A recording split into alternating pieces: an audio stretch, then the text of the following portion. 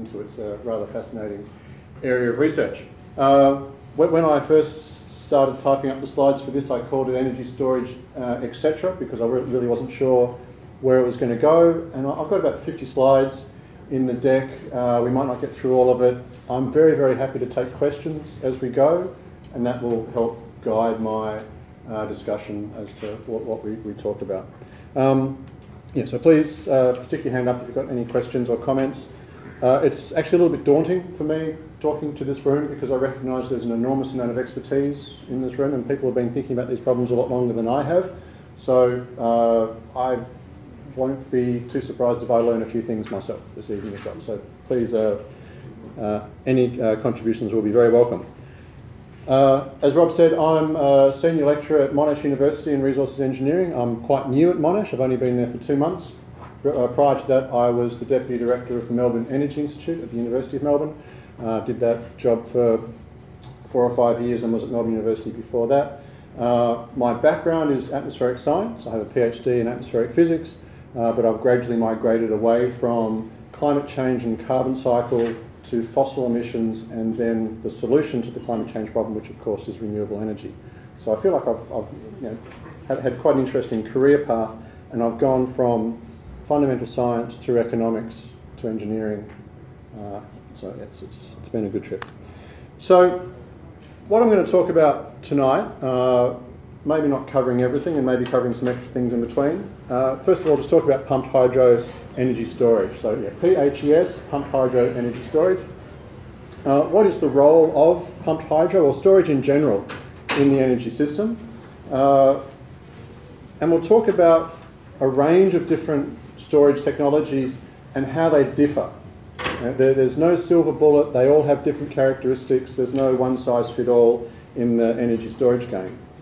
And then I'm going to look at a couple of case studies, and one in particular at the moment is a feasibility study underway looking at seawater pumped hydro at Kultana in South Australia. So that's a really interesting project. I also completed a small pre-feasibility study looking at small-scale pumped hydro in the Euroa area for a community group there, which I'll talk about very briefly. Lots of people are talking about lithium-ion batteries. I'm not particularly pro on lithium-ion batteries at the moment. I'll explain my reasoning for that. I suspect some people in this room are probably quite pro having a Powerwall or equivalent. So hopefully we'll have some interesting discussions about that. And the last thing I'll talk about is my core research, which is total system integration. So looking at the whole energy system and saying, given we have a very broad range of technology choices available to us, what is the best combination of those technologies and what affects that choice? It's the cost of the technologies, it's the resources available, and it's the policy settings, as well as what we actually choose to make work. So a lot of the work I'm showing tonight has been initiated, completed, or discussed with many other people. So there's a list of people here. I'm sure many of you know Tim Forsey, regular contributor to Renew magazine. Patrick Herbst, Dylan, Mike Sandiford, all contributed to the original pre-feasibility study for the Kultana project. And Peter Seligman, who's sitting in the audience here tonight, was the originator of the original idea for getting the pre-feasibility study going. So if the pumped seawater hydro system in Kultana gets built, it's thanks to Peter. So definitely an acknowledgement to Peter as well. The model I'll be showing for doing the PV battery work was put together by Chris Cooper, so I acknowledge him as well. The Kultana work has been done by a very large group of people, and I haven't listed all their names. I've just listed them as the EA, Energy Australia and ARAP teams. The Melbourne Energy Institute supported a lot of this work, and the work, a lot of the work we've done has been funded by the Australian Renewable Energy Agency, so we acknowledge ARENA as well. Okay, any questions so far? All good? Okay, so fairly obvious, I think everyone would be fairly appreciative at this point. The role of storage is to smooth out the demand curve. So actually, if I just skip forward to my figure here. So this is a very traditional sort of view of a demand curve, load curve. You might have a peak here. Can you see that? Peak here in the late afternoon, early evening, and low demand overnight. And the role of the storage is to chop off the top of the peak and to fill in the troughs, to try and make the load curve as flat as possible. And so the reason for doing this, by just going back to my slide there, was to allow large inflexible generators, such as a nuclear power station, to be able to load follow. So the partnership between pumped hydro and a nuclear power station, or indeed a brown coal-fired power station, was a beautiful marriage, because it allowed your high capital cost baseload power station to run at more or less constant output and use the pumped hydro to soak up the excess when the demand was low and act as a peaking generator in the evening. Now, in today's world, that traditional demand curve is looking less and less common.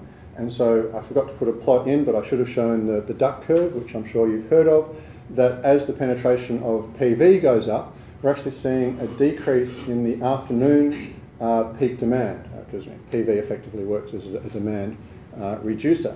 And so we're actually seeing that low price events, low demand events are happening in the middle of the day rather than the middle of the night. As far as the storage is concerned, it doesn't really care. Its job is to look at whenever there's low demand, soak up the excess power and put it back onto the grid during the peak times.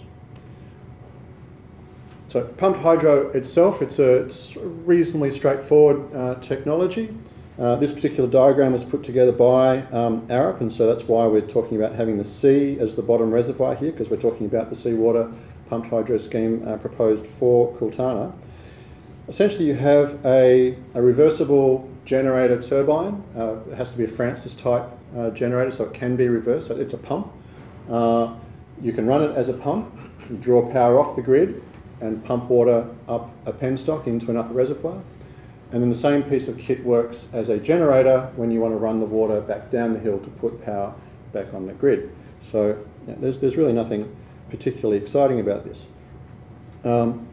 In this particular schematic, we've got the penstock above the ground here, because that's what we're planning on doing at Kultana. Quite often the penstock can be in a tunnel and go underground via this path. But usually the arrangement is pretty much the same. Top reservoir at the top of a hill, bottom reservoir obviously at the bottom. In this case it's going to be the top end of the Spencer Gulf.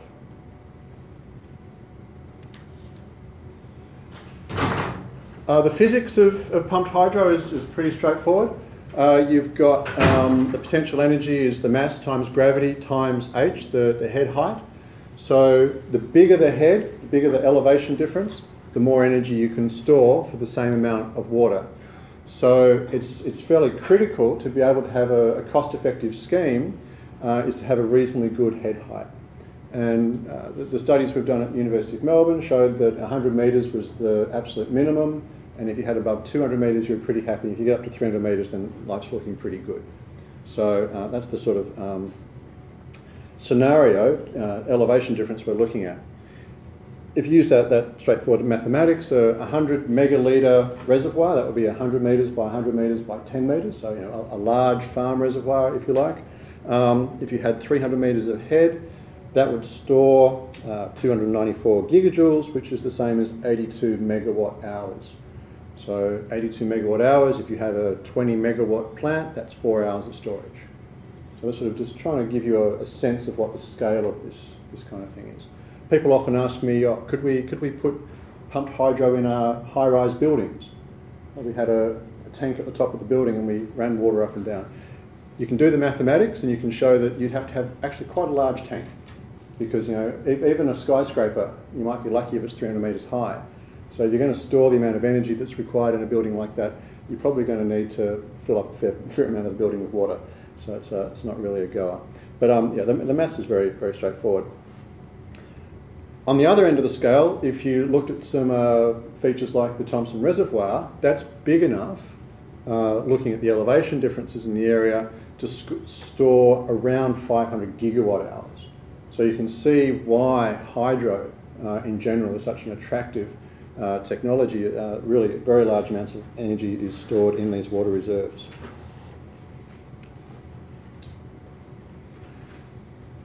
So if we look at what the mix of storage technologies is around the world at the moment, and this is for technologies storing electrical energy. So there are other ways of storing energy. You can store energy in fossil fuel, for example. So I'm not talking about that kind of energy storage. This is energy storage connected directly to an electricity system. The vast majority, you can see the red pie chart here, the ones that aren't pumped hydro is almost invisible. So 99% of the world's energy storage at the moment is done through pumped hydro. And that is because it's the most cost effective. Technically it's very straightforward, so it's really an ideal mix. It has a number of other